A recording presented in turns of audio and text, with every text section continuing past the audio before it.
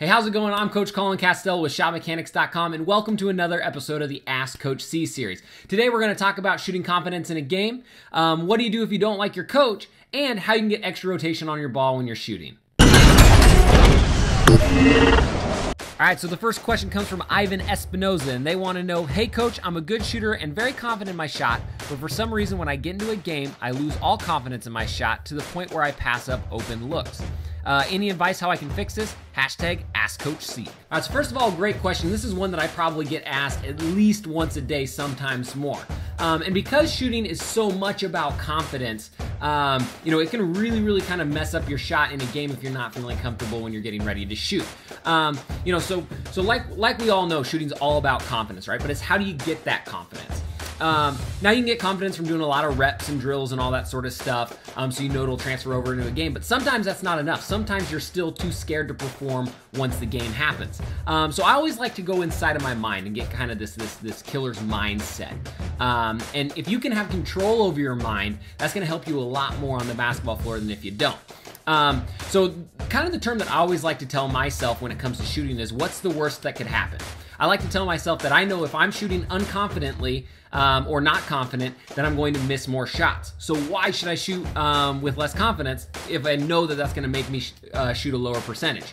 So what you can do is always tell yourself, it's really counterproductive to be nervous because you're going to miss more if you're nervous. It's just a fact of the basketball life. That's why a lot of times if you got a coach that yells at you a ton every time you miss a shot, generally those coaches have poorer shooting teams because everybody's scared to shoot the ball. So number one, if you can control that mindset and just kind of think, what's the worst that could possibly happen? That's a great start. Now after that, after the what's the worst that could possibly happen mindset, you can start to kind of develop that killer instinct, have that killer mindset of you're the best shooter on the court. You're the best shooter every time you walk into the gym. That's what I tell myself every time I walk into the gym to this day. And it might not even be true. I could walk into a gym with Klay Thompson, Ray Allen, and Stephen Curry, and I think I'd probably still beat him in a game of horse, even though it wouldn't happen. But in my mind, I know that I have kind of that killer mindset and that killer confidence that I can hang with anybody on the planet. Whether it's true or not, who knows? All right, so the next question comes from Joey Thiener, and they say, Coach, I have a coach I don't like very much. What should I do about that? Hashtag AskCoachC. Now this is a great question, and I'm surprised because this is one of the first times I've actually had somebody ask this. And I really wanted to cover it because it's something that most people will deal with at some point in time. I know I had a string of bad coaches, or maybe not bad coaches, but ones that I didn't really prefer. But it's really tough, and it can kind of derail your basketball career. Now, the whole thing about a coach is most of the time they're temporary, right? If you have an AAU coach, he's going to be temporary. If you have a middle school coach, they're going to be temporary. If you have a high school coach, they're going to be temporary if you want to play at the college level. Then if you can make it to the college level, that's when you get to choose what coach you want to play for. So what I always tried to do is I always tried to keep my mind, not too close into the present, but keep my eye on the prize in the future. What do I want to do? What do I want to accomplish? This coach might be trying to keep me down right now, but I'm going to do what I have to do to keep getting playing time and then to keep moving up to the next level. So that's probably the best mindset that you can have. It's super unfortunate that you can't choose your coach until you get to the college level because let's be honest, there are a lot of really bad coaches out there. It's one of those professions, kind of like a lot of police officers, that just lend themselves to kind of egotistical, me first sort of guys. So number one, try to have a positive attitude about it. Try to have a glass half full situation. I had a coach growing up who was unbelievably bad. You can't even imagine how bad he is or how bad he was. And I tried to find the humor in it. I tried to go home and laugh about the funny stuff he said or the funny stuff that he had us do or how ridiculous it was. And it's kind of funny because I get together with my friends, my high school friends, when we get together, and they were all on the team with me, so we still talk about it to this day, of like all the crazy stuff that went down. So just know that it's not life or death in this specific situation, because you can always control your own destiny the further you go down the line. Right? Even let's say, I know a lot of people that didn't get much playing time in high school, then out of high school they worked on their game, and then they got like a walk-on spot on a college squad. So you can keep moving your dreams even if there's a coach that maybe is keeping you down.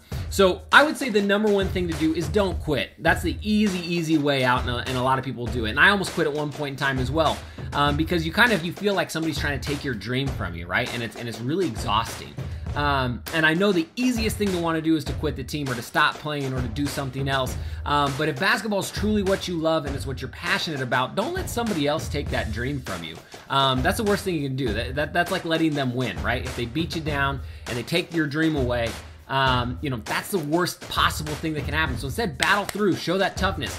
And I guarantee that toughness that you show will transfer for the rest of your life, whether it's in business, whether it's in school, whether it's in a marriage, whether it's in pretty much anything on the planet. That toughness that you develop from battling through a situation like this will definitely help you be a better person in the long run. I know kind of the adversities that I had through the coaching really helped me to be a better person in the long run. So I'm really glad that I personally stuck with it. And there's a few different ways that you can get through it. Definitely confide in your friends. The more you can be close with the friends, the more it can be you against them mentality. You don't feel like you're alone or you're on an island. From time to time, you can choose, you can switch high schools, you can go to different places, you can transfer, you can transfer, I think middle schools, you can still transfer. It kind of depends on where you live and the rules of how you can transfer. And that's a possibility and something that I seriously considered a couple times throughout my basketball career. But you kind of have to weigh the pros and cons. Socially, is it worth leaving all of your friends? The grass is always greener. There's that syndrome. So you might think that the new school is going to be better, and then you get there, and then the new coach is maybe even worse.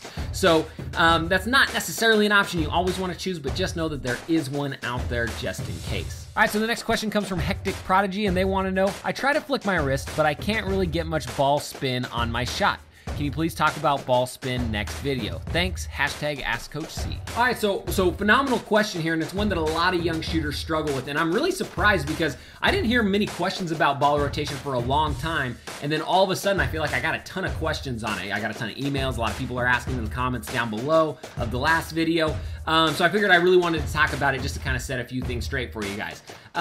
So a lot of times people think if you snap your wrist, you're gonna get good ball rotation, and that helps, believe me, it definitely helps. But sometimes that's not enough to get some extra rotation.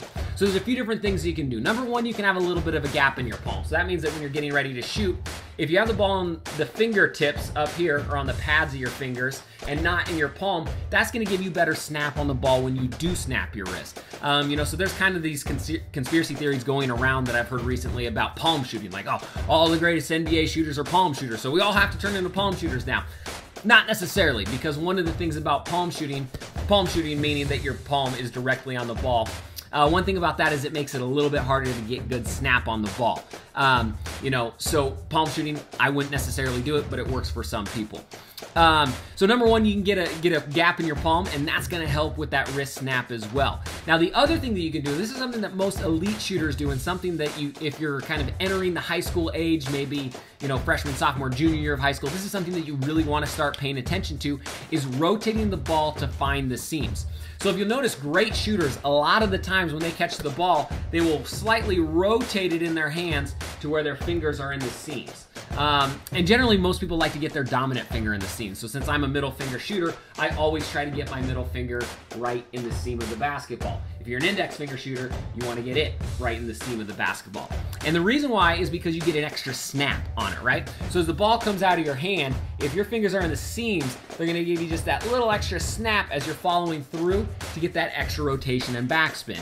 Now, rotation and backspin are important because it slows the velocity of the ball, giving it a better chance to go in, and it has better touch if it does end up hitting the rim. So that's why rotation is really, really important. So number one, palm gap. Number two, try to find those seams. It's not necessarily going to be rotated perfectly in your hand every single time, but it's something that you can start working on, and if you work on it for a while, you can actually get really, really fast at it. So that's probably my number one trick to get that extra rotation, is to find the seams.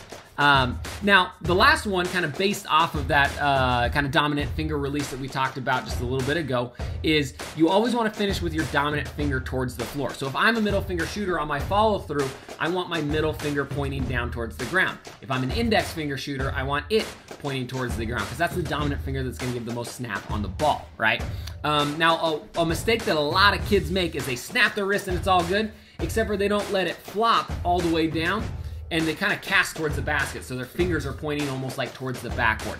This is a great way to kill your rotation, so make sure that you're not casting your fingers towards the basket and you're following through down towards the ground with your dominant finger, and that's going to give you perfect rotation. All right, thanks for watching this episode of the Ask Coach C series, and don't forget, if you have a question that you want answered, leave it in the comment section down below, and it just might get answered next week. And use that hashtag AskCoachC on Instagram, Twitter, and I'll be looking for questions on there as well. Also, don't forget, if you're new to Shot Mechanics, you're going to want to do two things. Number one, hit that subscription button, because we're putting out 4 to 5 videos every week, and we're going to get you better, I guarantee it. Number two, you can click the annotation above or the link in the description, get a free copy of my top 3 favorite shooting secrets. These are my favorite 3 shooting secrets to plug into your jumper directly, and most of the time it increases people's shooting percentage overnight. You know, people always say things are too good to be true, but in this case, it's not. All right, again, thank you so much for watching. Again, I'm Coach Colin Castell with ShotMechanics.com. I'll see you next time.